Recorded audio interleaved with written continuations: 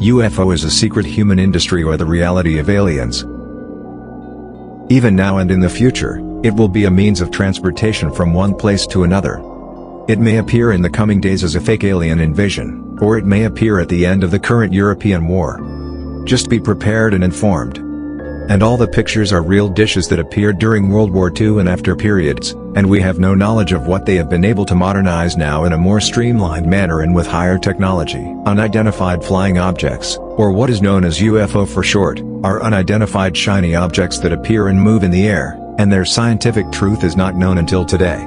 Some claim that some of them landed on the ground and some creatures exited from it in a quick visit to us and the abduction of some of its members, and many people believe that it is either the result of the beginning of the era of the plane in general, which was not known to many, or that it is human-made aircraft but it is technically advanced. It has a shape more like a flattened cylinder ball. The idea of flying saucers and aliens in general has been plagued by many rumors and doubts throughout history, starting with the publication of some American newspapers with the news of the discovery of a crashed flying saucer in the Roswell area in the state of Texas on July 8, 1947. Almost since then, the idea of UFOs and aliens has increased in the minds of some people, especially Americans, after which many people began claiming to see UFOs or aliens, and it came to the point that they spoke to them, kidnapped them, or kidnapped one of their relatives.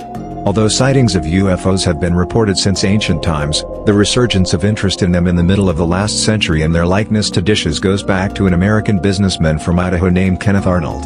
In June of 1947, Arnold was flying his private plane over the Cascade Mountains, when he saw 9 radioactive disks making the way in front of him at great speed in an engineering formation, and when journalists asked him about the shape of these objects, Arnold said that they resemble food dishes when they slide over a water surface. Thus, the name of flying saucers jumped to the press, and from there to books and dictionaries, although the scientific name for this phenomenon is unidentified flying objects or UFO in short.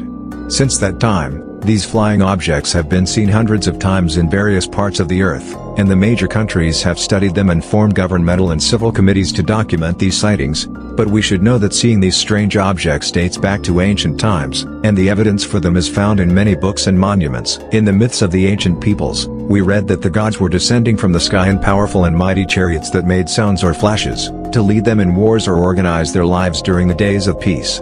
In the Indian heritage, for example, the story of the use of gods descending from the sky with their powerful chariots, vimanas, during local wars is repeated continuously, and in the famous heritage book Mahabharata an accurate description of these chariots, and how their terrifying fires and sounds played a decisive role in ending the battles for the good.